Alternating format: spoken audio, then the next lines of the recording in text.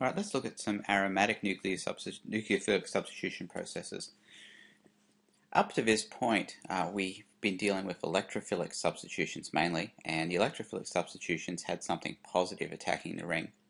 We can also have something negative attack the ring as long as we have some specific conditions on the ring in place.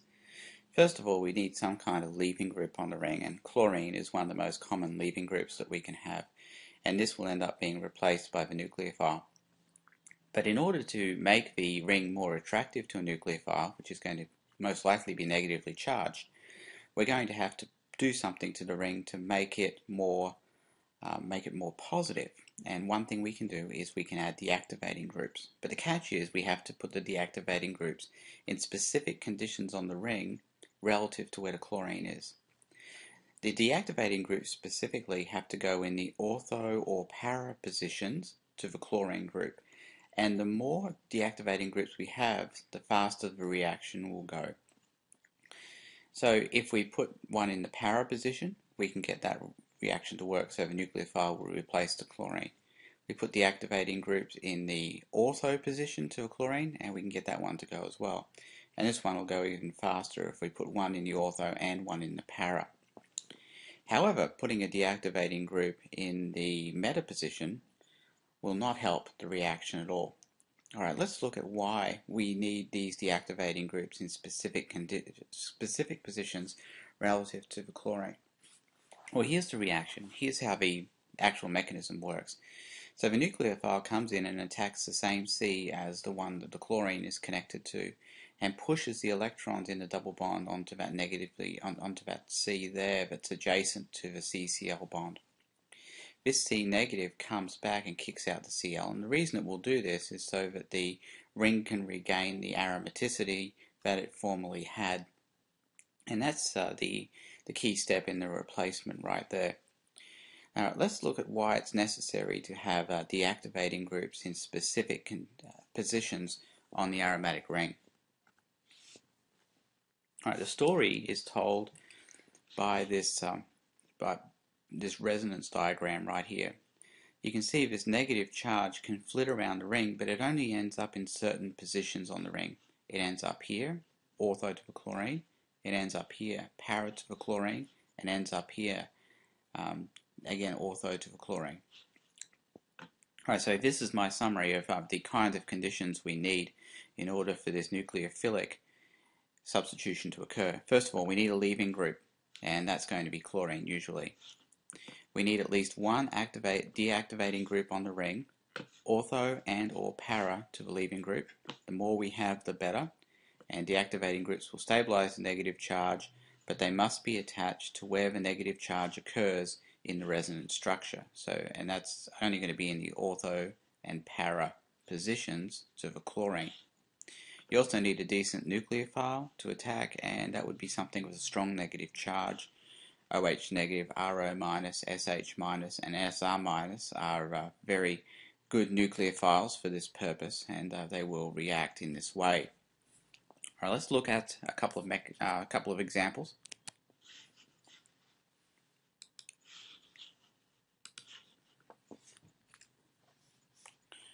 Alright, so let's say we've got an aromatic ring and we've got a Cl here, and I'll put an NO2 up here and say an NO2 down here, and we'll attack it with this.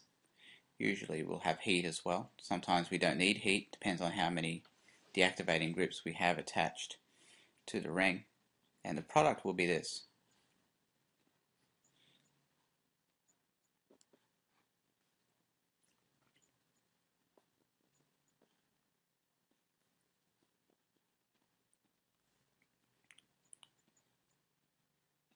So just to check, we've got our leaving group here, and then we've got our NO2 groups, and NO2 groups are deactivating groups. We know that because when we draw them out, they look like this.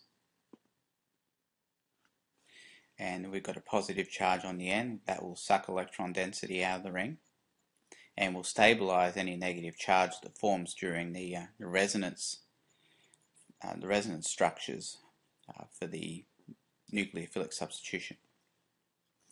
The other thing I want to point out is that it's actually the O negative that comes into attack. So if we look at the mechanism for this, I'm not going to do the whole thing, but it's the first step.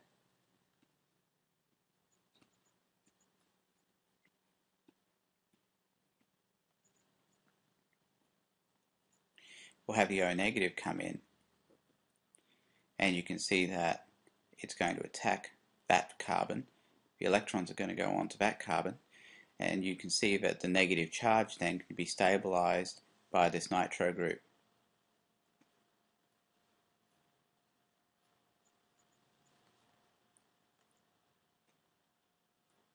So any product we get will have the O directly connected to that carbon where the chlorine was. And you can see that that will end up leaving. And that's what we'll get as our product in the end. Alright, so that's a good example right there.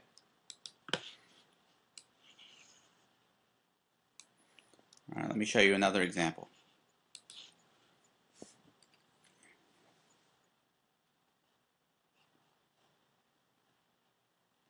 Alright, let's say I put a deactivating group in the meta position. And I'll use the same nucleophile with heat. What's going to happen is I'm going to get no reaction. And the reason for that is because when the negative charge forms during the mechanism, it can form here, and it can form here, and it can form here. And the nitro group is not going to provide any stabilization for any negative charge that forms on the ring because of where it is in the meta position. So we're not going to get any reaction from that.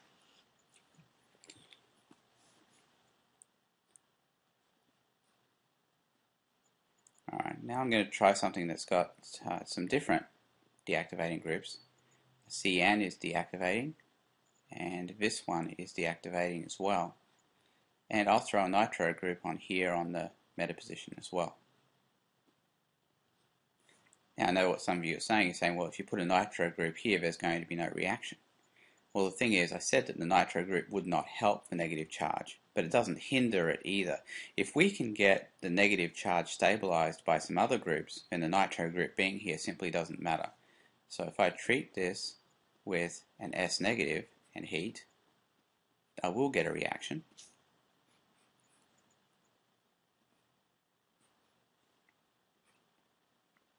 And I will get this as a product.